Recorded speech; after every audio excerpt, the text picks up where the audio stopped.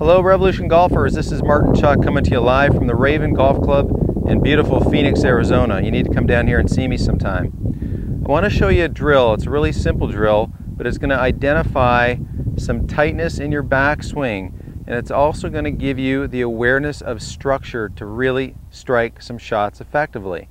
So I've got a dollar bill. Let me show you why I'm going to use a dollar bill.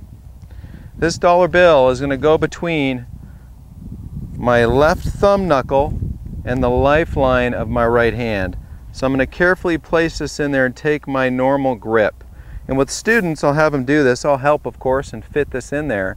And then I'll try to tug that dollar bill out of there. Now, I'm not gripping tightly with my fingers. In fact, I'm going to hit a couple of shots with my right hand, as you can see, completely off the grip. Now, these can be short little shots. I've got a 9-iron here. And we're going to take this and just hit little pitch shots out there.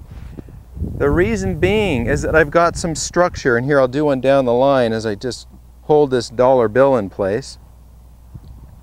I'm trying to feel the gentle push arm to arm that is going to give me some structure in my swing to help me move my body and synchronize my arms together. You see, what I often see when folks come down to the Golf Academy here at the Raven, I'll see a lot of random arm motion where the arms aren't synchronized or structured. And when you do that, what happens, the hands want to separate. We don't want the hands to separate. You know, I've heard great teachers say, well, just put some grass in there. That's all well and good. I like to use the dollar bill because it's long enough, it's kind of funny enough, and I'll make jokes about, hey, if you can keep it in there, you can have it. So we'll hold that dollar bill in there, arm to arm, hands off the club, making some sequenced and structured motions. And again, even though my fingers are wrapping around the grip, there's my structured backswing and structured through swing. So down the line, let's hit a couple of shots here. Of course, I'm going to fit this in here. Here's the drill I want you to try. And you don't even need to do this at the golf course. You can just do this at your house. Just make sure you're not going to hurt the cat, dog, or chandelier. And let's make an arm swing and hold the dollar bill in place. And if you're bad at this, your kids are going to love it because they're going to collect all the dollar bills. So fingers off the golf club. It's like you've got your flat hand against your left thumb in grip, and just make some short little swings, being very conscious of your arms staying structured. And I'm hitting these about 30 yards is all. Try another one here.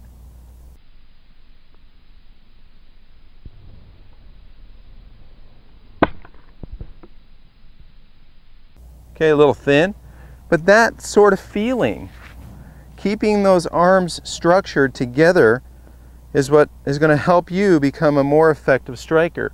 So I'm in my regular stance here, and I've got that gentle feeling like I can peacefully hold that dollar bill in place with relaxed right hand on the grip, and go ahead and hit a shot for you.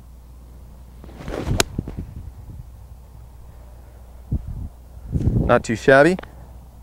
Let's hit one more, and I'll hit one for you face on. So again, there's a little bit of push between the hands here. Peaceful right hand, comfortable. Keep that structure. Good solid strike. And face on, again, here's the drill. Put that dollar bill in here, hands together, little structure back, structure through.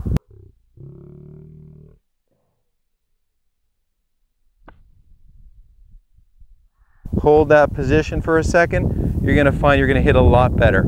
This is Martin Chuck from the Raven Golf Club Phoenix. Go ahead and post your questions and comments down below. I'll get to as many as I can. Thanks for watching.